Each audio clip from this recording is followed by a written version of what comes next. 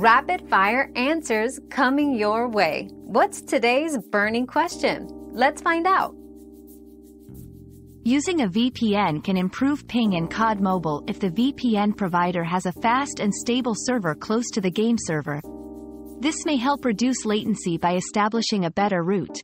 However, it is essential to select a reputable VPN service to avoid potential risks like data loss or slower speeds.